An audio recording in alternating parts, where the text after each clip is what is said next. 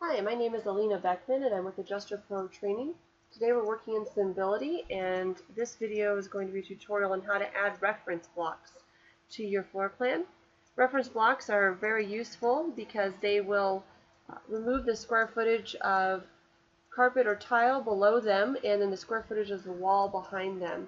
And we use reference blocks most usually for base cabinets, upper cabinets, and the vanities and bathrooms. You can also use them for things like tub surrounds and kind of a myriad of things. That's also how you would create a tray ceiling, would be with your reference blocks. So let me just do a simple tutorial here on how to use those. Right, so we're going to add a reference block to our kitchen here in order to add some toe kick to a base cabinet. And let me show you how we're going to do that. I'm going to be adding my cabinet here to the southern wall of the kitchen. So first I'm going to highlight that southern wall. And then we're going to go ahead and click on Wall Editor at the top portion of your screen. This is one of the easiest ways to add base cabinets and upper cabinets in the same action, is to use this wall editor. Alright, so I'm going to go and choose my block here. Go ahead and left click on the block at the top left portion of the screen. And that'll bring in this green block here. It is a 3D block, meaning it's got cubic feet to it. It has a length, a width, and a depth. So we need to set up all three of those dimensions correctly. So for the base cabinet, I'm going to make it 7'8" in length. So I'm going to highlight this top dimension here. That's going to be our length. I'm going to left click on that. 7'8" will translate out to 7'8" in the program. And then I'm going to edit my width here, or actually this is our height. The height is 3 feet. That's good for base cabinets. So that's going to be just fine. So I'm going to only need to edit my depth here. Down the bottom right corner you'll see D3. 3 feet is where it's at, so I'm going to left click on that. And we're going to make the depth of these base cabinets, just make it 2 foot. Just make it easy there. Okay, so we have a base cabinet here, 7'8" by 3 foot tall and 2 feet deep. Next, let's go ahead and set our upper cabinets. I'm going to go and revisit and grab the block again at the top left corner of our screen here. Left click on block.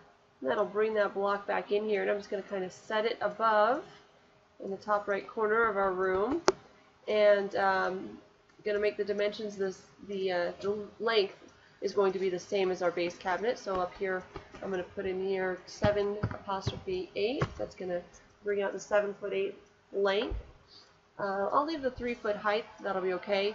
But let's change our depth here to 1 foot for upper cabinets. Right, so I'm just going to left click on the D 3 foot there, the depth, and change that to 1. Type 1 on my enter key and the enter key on my keyboard, and that'll create the upper cabinets.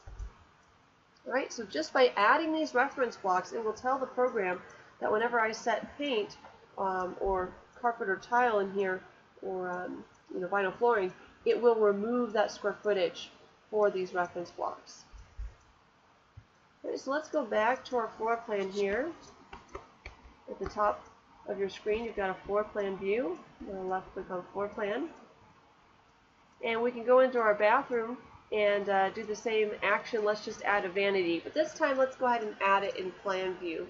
If you aren't working with upper cabinets, it's okay to just go ahead and add things, the reference block in plan view.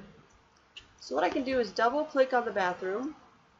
And that'll bring up that bathroom larger in the screen here, make it easier for me to work. And I'm going to go at the top portion of my screen where it says block. Left click on block there. And let's make it a 4 foot long vanity. So that's my length. 2 foot wide. So that's my width there. And I'm using these handles just to left click, hold, and drag this time. Alright, so we've got that. And my height is 3. That looks good to me.